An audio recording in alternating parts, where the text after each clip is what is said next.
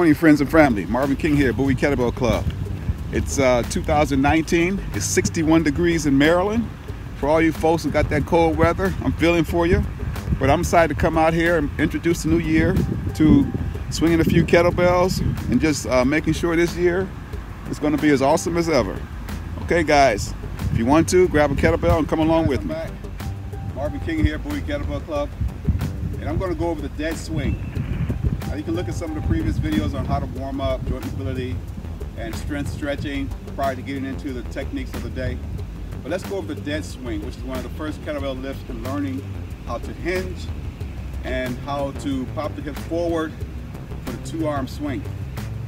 Now I'm going to go through it, and of course a video can only give you so much instruction. Look for a qualified RKC or come to a Bowie Kettlebell Club class to get the fine details. I'll try to explain what I can across the video, but students of mine who have worked with me in the past or now in the present understand that there are so many subtleties to kettlebell lifting that a video can only touch on so much. So with that in mind, do the best you can. The important part here is to hinge. This hinging motion, when you sit back, is sometimes lost or not properly understood. Many people do this first, which is a no-no, okay? Hinge, yes, hinge. I'm doing the sign language in case you can't hear the video, okay? Hinge, hinge. Hips in. You start by putting the hands here and shooting the hips back. Okay? From there, kettlebell slightly in front of you, 8 to 10 to 12 inches based on your height and arm length. Hips forward, hinge, reach. Okay? This is the starting position. Neutral spine, sitting back with the hips, and that's it, okay? Again, sit back. The weight distribution kind of transfers through the heels as you move the kettlebell off center, all right? Move the kettlebell off center, this way, sit back. From here, you hike it back, pop the hips forward, and put it back in a resting spot. Hike. Hike. Hike. Hike. Hike. Hike.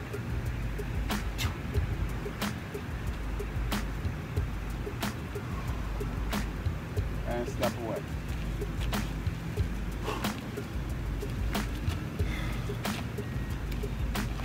Many refer to the hike as the back pass or just hike, kettlebell hike, or hike pass. It's all the same thing. You hike it back like a football, like you're the center on a football team, hiking it back to the quarterback. So the application of the kettlebell two-arm swing has so many mixes with so many things, and applies to so many movements in life. I always explain that this position is a very natural position for taking action or prior to doing something of importance and going forward in an action movement. As far as jumping off of a diving board and swimming, or playing defense in basketball, you sit, okay? Playing defense or sitting back in martial arts. This application moves the hips in a way that is important to all athletics. Now, if you're just moving, it's also important as you move with your hips, stretching your hip flexors, okay? So your hips should move in tune with the body and not being separated. Through kettlebell lifting, we teach the body to work as one. Okay, back to the dead swing again. The side seems to work best for this teaching method. Just going to do a couple. I'm going to walk through the mechanics. Hinge, reach, hike, hike, hike, pop the hips, hike, hike,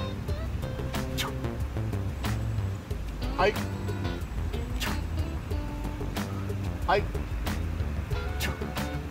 one more, hike,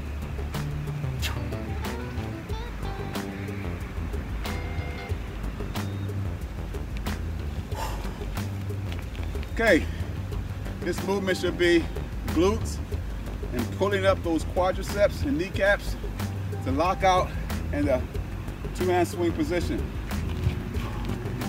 The hips pop forward this way, kettlebell floats, comes back to about this position, and then you hike back, okay? Here, comes down, and then sit those hips back.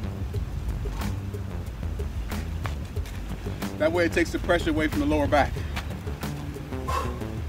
Do a couple of hike passes from, or dead swings from the front. Sometimes a little harder playing, but depending on where you are with your athletics, you may pick this up a little better. Hinge. Right? Notice the arms against the inside of the thighs. Reach, hike, hike, hike, hike, hike, hike, hike, and hike.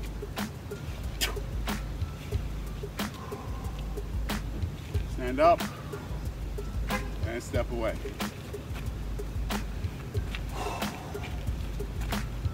Okay, there you have it. The kettlebell dead swing and hike pass. It's a great way to start before doing your two-arm swings. And another way to just work on that hinge. And understand the importance of keeping that pressure off the lower back and keeping it into the glutes and quads, pushing those feet into the ground. Those are all important concepts in athletics, combat fighting, martial arts, jiu-jitsu, MMA. All use that application. Whether you're playing tennis or badminton, it all works the same. Kettlebell covers so many areas of fitness. It's just incredible to me, and I'm glad I was introduced to it, and I'm glad I learned it. So that's one way for me to give back. And hope you enjoyed the video. And we'll catch you next time on getting into some more techniques in kettlebell lifting throughout this 2019 year. You guys have a great year. Or remember, stay strong and have a great day.